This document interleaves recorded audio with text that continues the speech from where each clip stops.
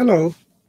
Today in my series on post-colonial concepts, I'll briefly talk about neo-colonialism. I had talked about neo-colonialism in my recording about neo-imperialism, but I thought I should focus it a little more about its genealogy and where the term came from.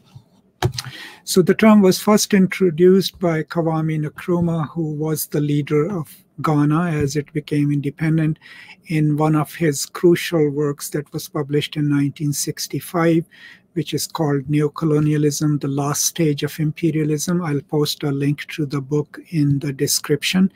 Now you can already tell that the last stage of imperialism part of this text comes from the famous essay by Lenin, which is about monopoly capitalism and the last stage of imperialism. Now, what Nkrumah argued in his book and eventually also in his public statements was that while actual colonialism had ended, the influence of the colonizing powers still remained in the colonies and in some forms actually became more insidious because it could not be easily discerned.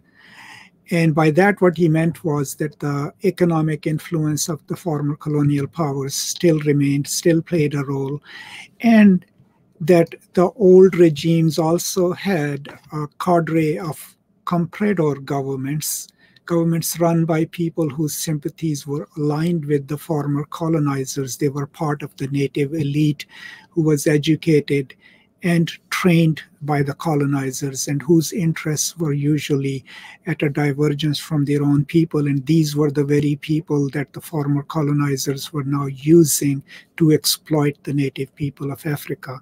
So the term was very pertinent to Africa and African, Pan-African leaders, but it's also used in Latin America as well as in the South Asian conflict.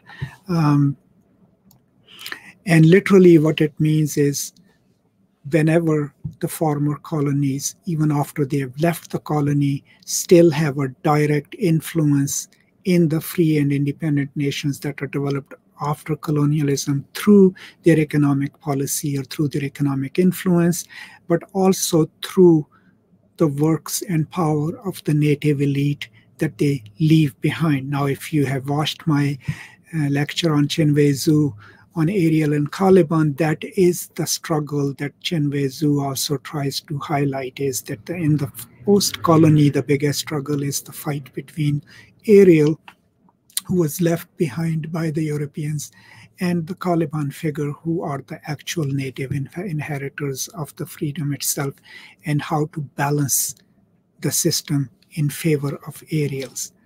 Now, in the later stages, post-1980s, and even after the fall of Soviet Union, United States and its influence, both economic and political in the world, is seen as the main influence in this neo-colonial regime.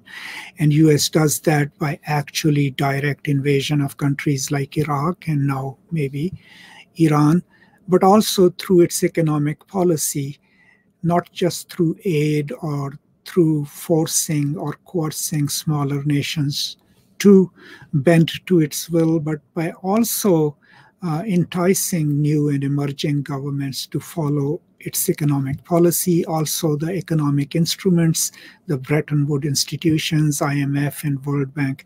United States has a lot of say in it.